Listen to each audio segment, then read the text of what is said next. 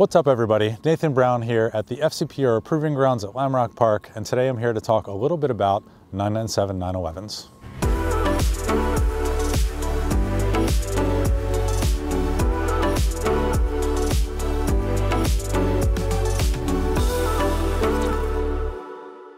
The 997 911 is possibly one of the more, I don't know, is it a modern classic? It probably is. It's really where modern water-cooled Porsches really came into their own in terms of the 911 model. Obviously, we had the 996 that was very polarizing.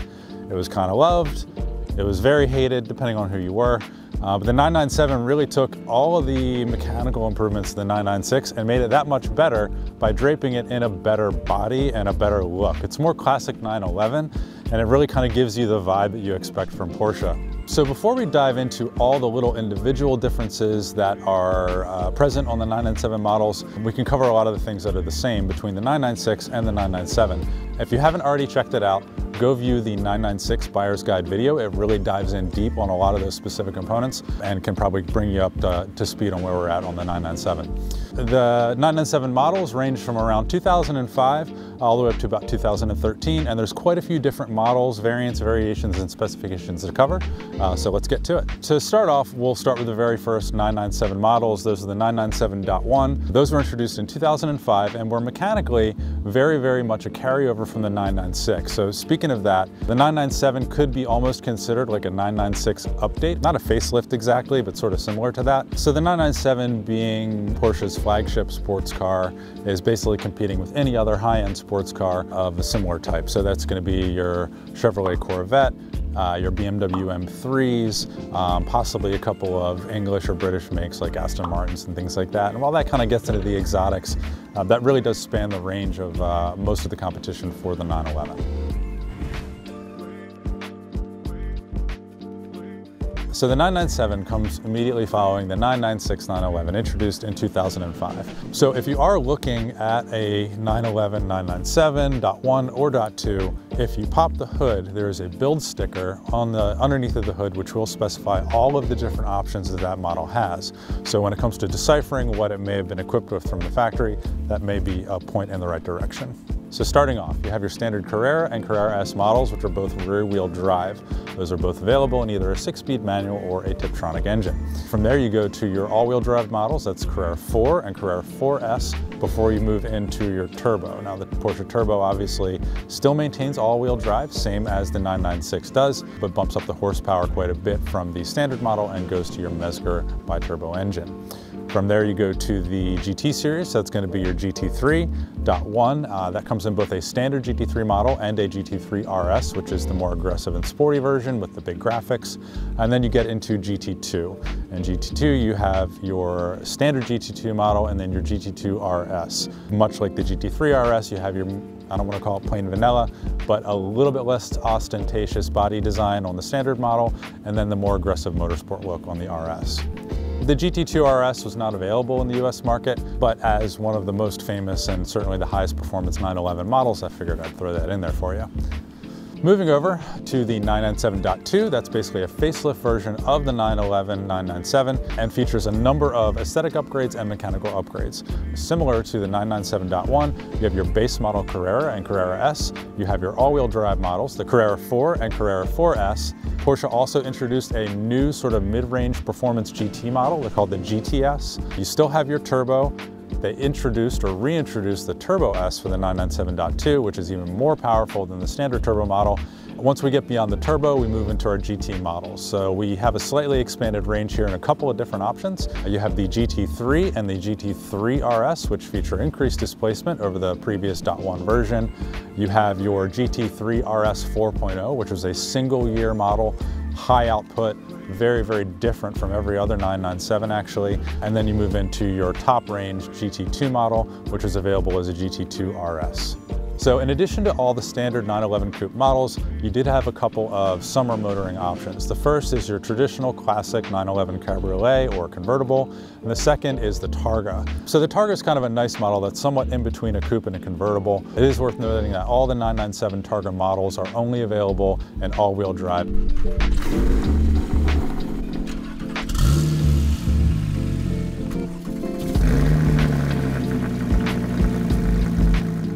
So now that we've covered the general range of all the 997s, it can be a little bit challenging to figure out which one is which. And there's a couple easy cues. First off, you kind of have to think about how Porsche thinks about their design. They tend to do the same thing over and over, which is to say, the first variation of a chassis update's usually a little smoother, a little less edgy, a little less aggressive. So the earliest 997.1 models are going to have slightly smoother bumpers, less aggressive spoilers. For example, the GT3 has what they call the taco wing, which is a lot smaller than the 997.2 GT3 wing.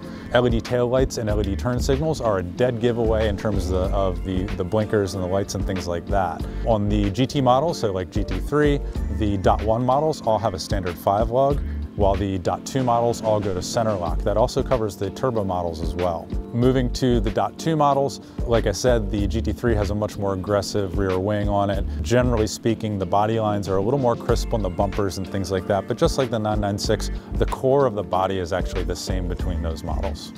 The powertrain really varies quite a bit on 997s, and that's because the .2s totally changed everything in terms of mechanicals and technology.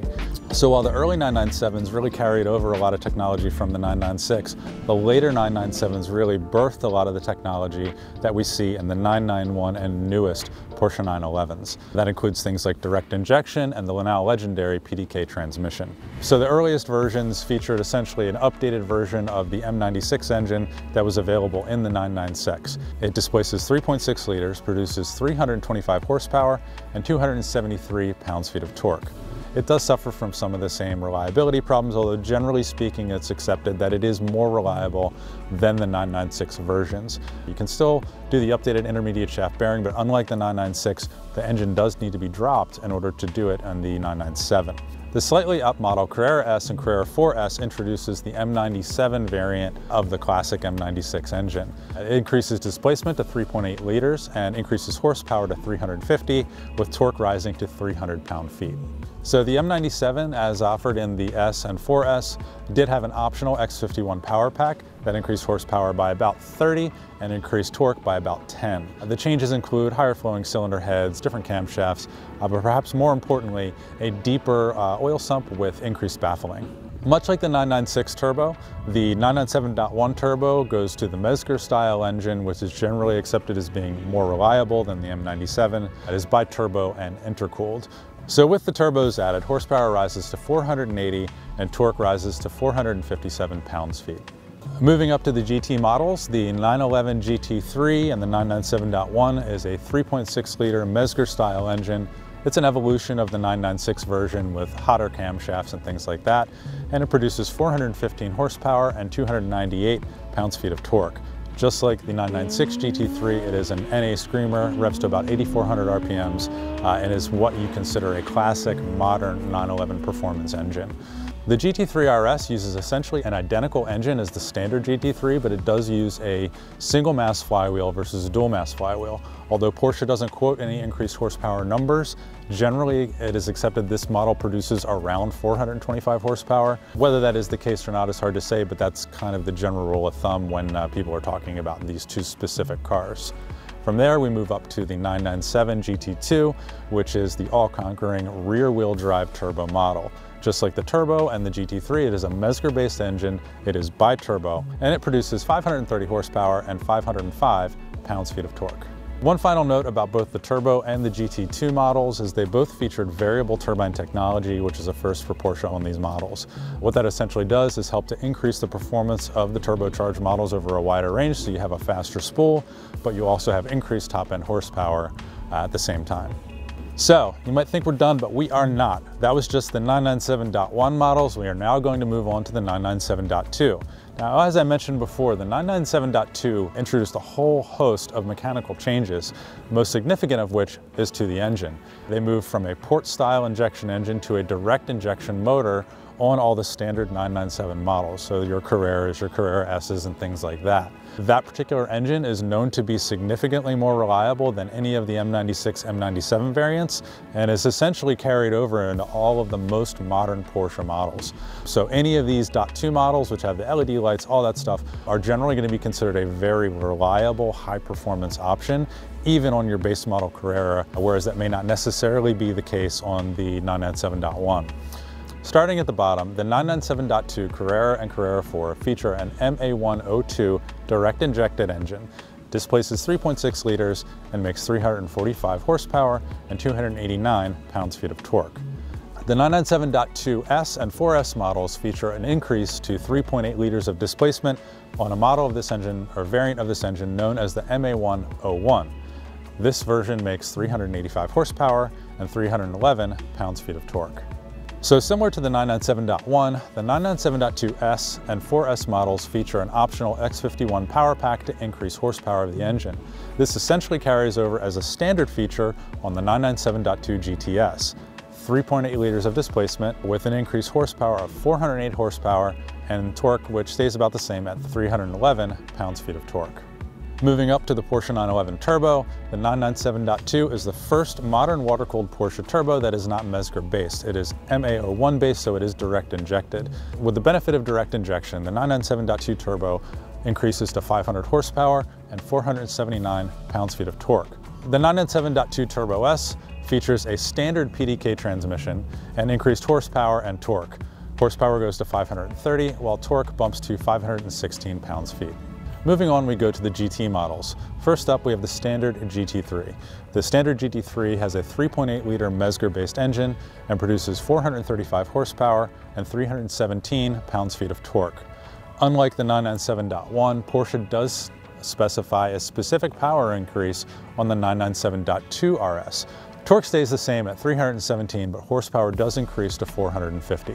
From there we move to what many would consider the pinnacle of a modern water-cooled naturally acidated Porsche 911. That's the 997.2 RS 4.0.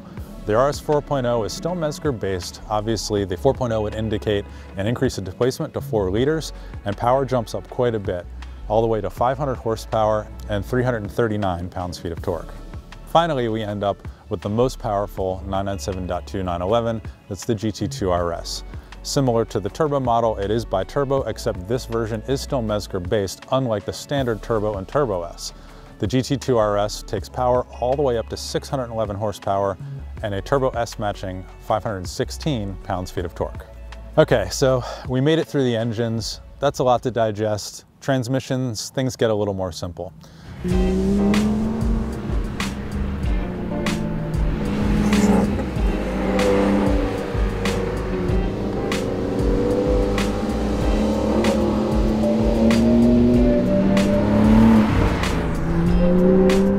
All standard Carrera and Carrera S models are available with either a 6-speed manual or a Tiptronic S automatic transmission.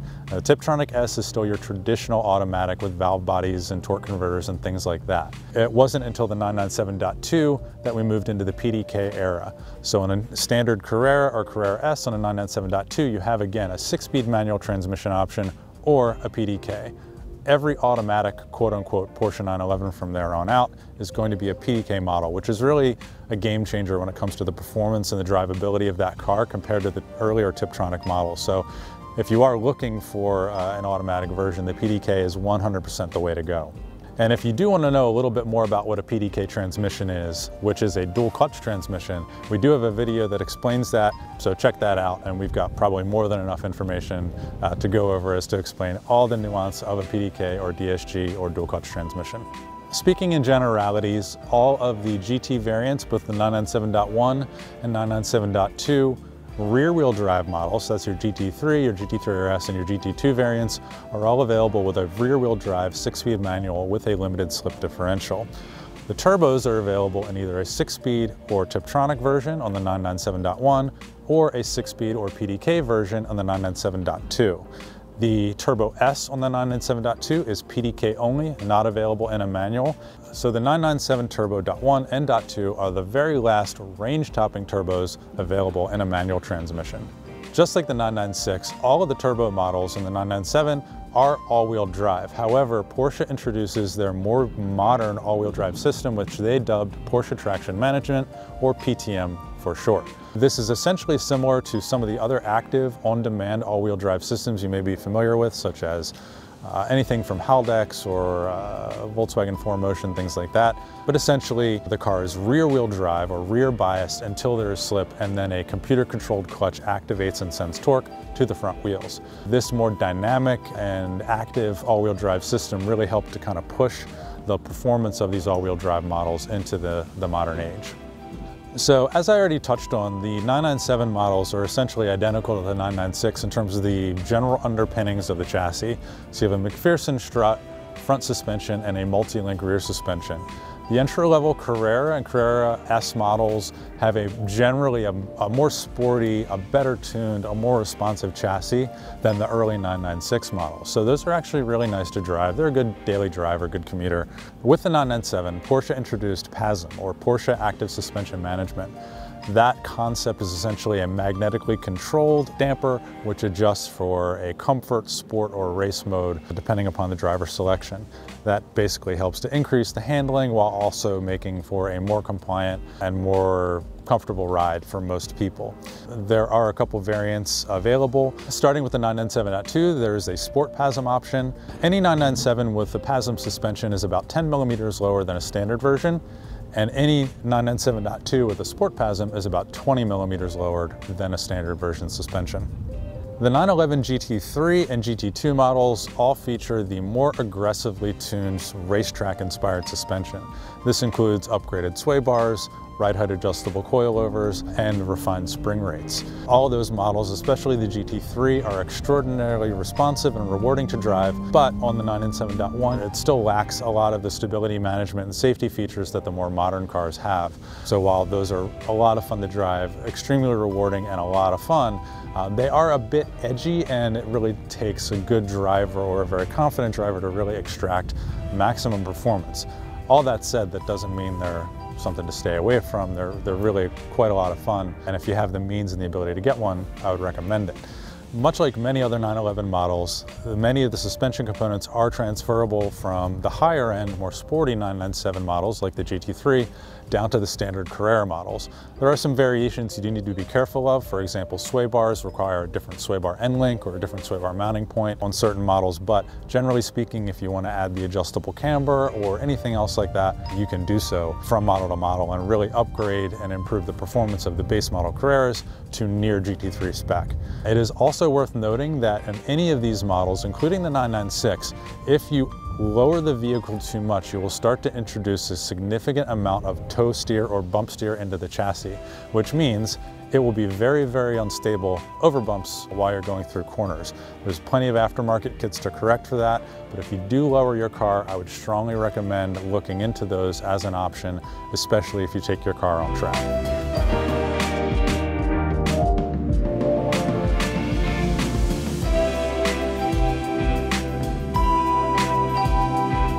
So in terms of brakes, Porsche generally kept their same color coding from model to model. That is to say that all the 997 Carrera models are generally going to feature black calipers.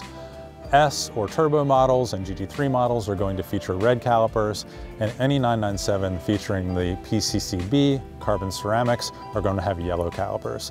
The entry-level variations, the 997.1, basically have 996 carryover brakes, 4-piston Brembos at all 4 corners. The Carrera S models from the 997 range all carried over 996 turbo brakes, so that is a 330mm disc all the way around. Moving on to the 997.2 GT models, the GT3 RS features a 380mm disc, upsized from the 350 on the 997.1. The PCCB carbon ceramics are standard on the GT2 models and the Turbo S models, and while very long wearing and offering excellent performance in the street, they are very often swapped out for track use because of the cost associated with replacement. While we're talking about brakes, we should also talk a little bit about wheels. The 997 generations is when Porsche introduced the center lock wheel option on many of their models. The 997.2 GTS, Turbo S, GT2, and GT3 all feature center lock wheels as standard. It is worth noting, however, that those are optional on any Porsche that carries the PCCB brake upgrade. For example, the Porsche Turbo behind me features the Porsche Turbo S brake package and wheel package, although it traditionally would have come with a 5-lug wheel. In addition to everything that we talked about, there's always going to be a number of options that are available from Porsche on certain models and certain years, whether that's limited edition variations with special colors, paint to sample, or aero kit and body kit options. It is also worth noting that all of the GT3 RS models came with an option for a somewhat loud graphics package. Those are usually some of the most popular models as they really stand out. Finally, we move to the interiors, and it's on the interior that Porsche has finally returned to form compared to the 996. While the 996 was a bit of a letdown for many people, the 997, although similar in sort of overall aesthetic, I would say, you see a huge improvement in the quality of the materials, the tactile touch, the feel, the switches, all of those things are improved over the 996. And when you get in one of the 997s, especially if it's back to back with a 996, you can really tell that Porsche has begun to put content and quality back into the interior of these cars.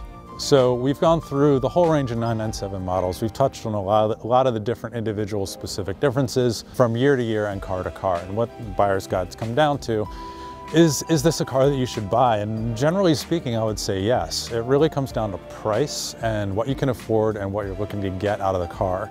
I'd say more than almost any other model from Porsche, 997s have a very wide range of values. The entry-level 997.1 versions, the Carrera S, for example, is going to be one of the more common ones that you can find.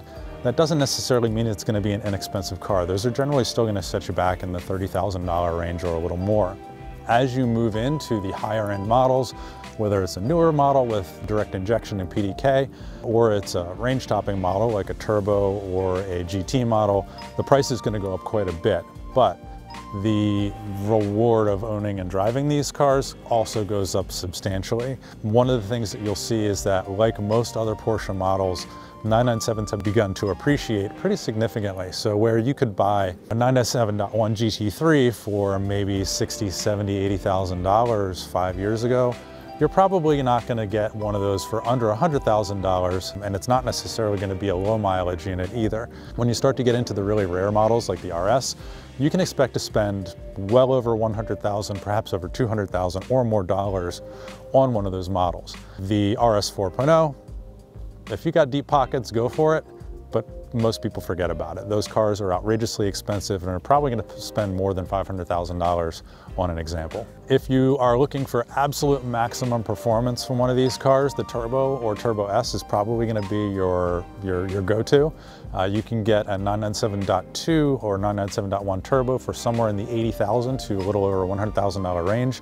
And in terms of horsepower and performance per dollar, those are a very good buy. Lastly, one of the things that's good to consider about any of the 997 models is that Porsche has always kind of been known as providing a reliable daily driver supercar sort of product for people. A 911 is a car that you can drive on the track, you can take it to the grocery store, and you can take it on long trips. And it's generally not going to beat you up, and it's going to be a lot of fun to own. And the 997 really kind of brings that back in a lot of different ways, where the earlier 996s maybe lost a little bit of that luster. Ultimately, I see the 997 as being a modern classic. It's already a future classic, I suppose. If you're looking to get into a 911, it's probably one of the best ones you could choose. So if you want to learn a little bit more about these cars or similar cars, be sure to check out some of our other content, our 996 buyer's guide, some of our DIYs. We do have quite a range of information available here on our YouTube channel or over on the blog on fcpeuro.com. Likewise, if you've enjoyed the video, if you have any questions, if you have any comments, please feel free, drop them in the comments below. Obviously, throw us a like, throw us a subscribe if you would be so kind. And with that, hopefully I will see you in the next video.